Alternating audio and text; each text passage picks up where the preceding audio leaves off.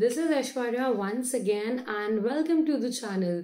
So you guys saw my video wherein I spoke about top 10 things that you should know before visiting US, and I hope you guys liked that video and do share it with your friends as well.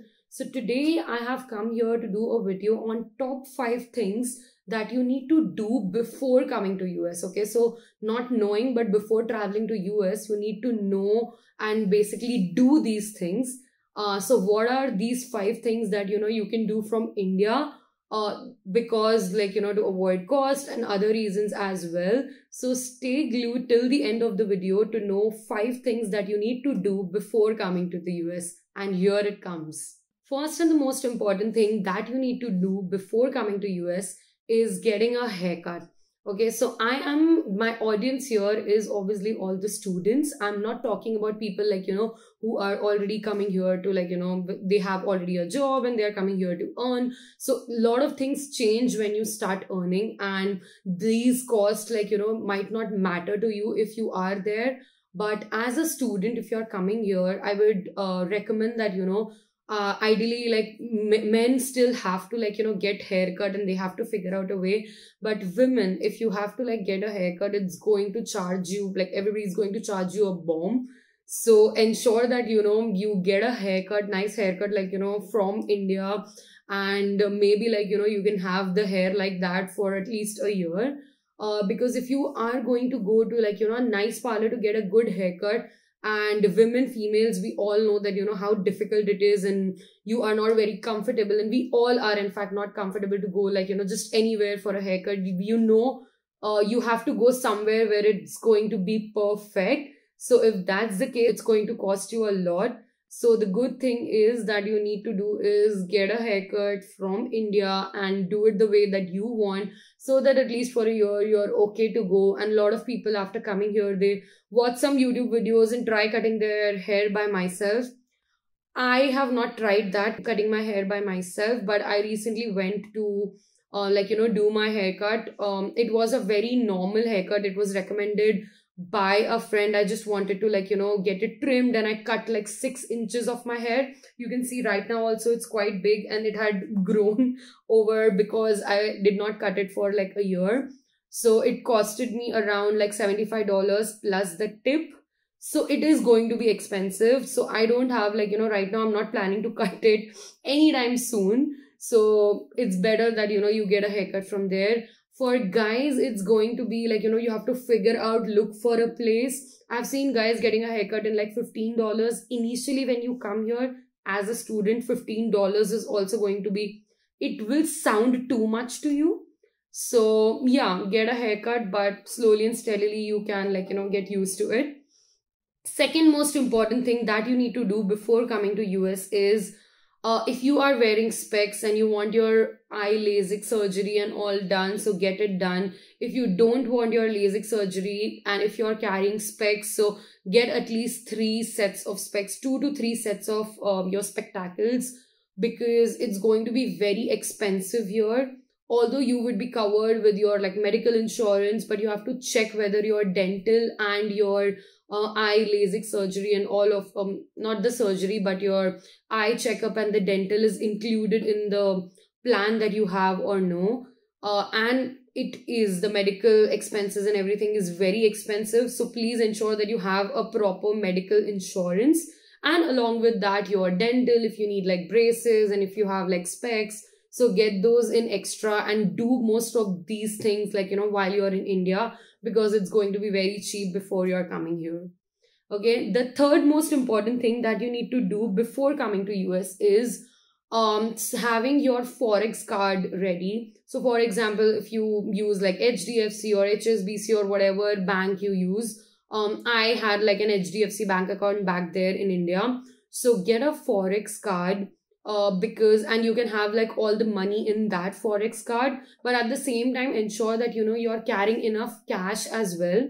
Although in States you're not going to use cash anywhere, one thing that I recently realized is when you come to the US, when you are at the airport, and if you have to book a ride from the airport to wherever your place is, I have seen like, 2 to 3 people who have recently come here have told me that, they cannot use their Uber and Lyft with the Forex card. If this is wrong information, or if there is a way out wherein, your Forex card can work, do drop in comments and let me know. But I have had this experience like very recently. 2 to 3 of my cousins' friends have traveled to the US and I have booked an Uber for them because they were unable to book through their Forex card and everything. So that's like one thing that you have to figure out. Maybe you need somebody here who can book a cab for you. I don't know, maybe it could be like, with the number, or it could be your mobile number that, you have to authenticate or something like that. But that's like one common problem which people have. But having said that, rest all the places you can swipe your Forex card till the time you get like your proper like Bank of America or Chase or proper credit and debit card. So you can use your Forex card everywhere. You can shop from Amazon.com as well. When you come here, you'll obviously be shopping for like common things like basic necessities.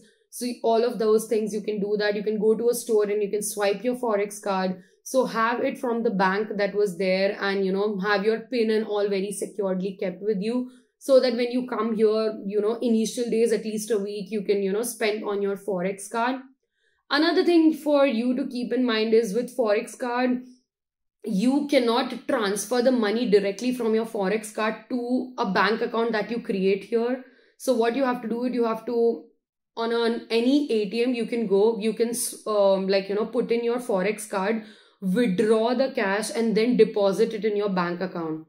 I also was told back in India that, you can do it from Forex to any of the bank accounts here, but that is not the case when you come here. So I want to focus on that you can use Forex card anywhere. So even if you don't want to transfer the cash, that's completely fine. But if you want to transfer cash, you have to actually withdraw cash and then deposit it in the bank account that you're going to use here. So that's something that you need to keep in mind. Now, next important thing, the fourth one that you need to do before coming to US is eat all the Indian food, eat all the street food as much as you can. I know if you have recently come here, if you're coming here, so initially you might not understand the importance of your Indian food or of the street food. Although there are going to be a lot of restaurants and that you are going to, gradually discover all the Indian restaurants and charts and everything. But the taste that we are used to back in India, that is a little difficult to find here. So my recommendation would be have all the food, whatever you like there, because it's gradually going to shed on you and you are going to crave. Not in 2-3 months, but at least since after 6 months, you are going to crave all the Indian food. So have it when you are there. Okay, now last but not the least, the fifth most important thing that you need to do before coming to US is having all your medicines sorted for at least a year. Okay, why I'm saying that? Because I am here in the States from 1.5 years and I could not go back to India, to meet my parents and everything because of the pandemic. So you never know what's going to happen. So basically, if you have a condition and you have some specific medicines for that condition, from a doctor back in India, so please ensure that you have medicines for at least a year and you also get a prescription for that medicine. Okay. But if I talk about your over-the-counter medicines, like your normal, headache, stomachache, and you have your Eno, Digene and all of those things, your basic things. So you need not have a prescription. But if there is a specific condition that you have and you have been taking medicines for that particular condition, so please ensure that you have a prescription. It's always useful here. Having said that, also ensure that, every university will make you pay for your medical insurance. So please check that as well, because you are on your own or a completely different country and everything's going to be super expensive in terms of medical expense. So please ensure that you also have a medical insurance, and as well you have all the medicines that you use in your day-to-day life for at least a year here. So that's going to be my final tip in 5 things to do before coming to US. I hope you guys enjoyed the video. If you did, please hit on the like button and share it with your friends. There is a subscribe button there and please click on that as well because it's completely free. And if you like my videos, like, do drop in comments. Let me know if you want me to do some specific video, like, which you are struggling to do, or you want me to, like, share my experience in the US about that particular thing. I would love to do that. And with this, I'm going to see you in the next video. Till then, bye bye.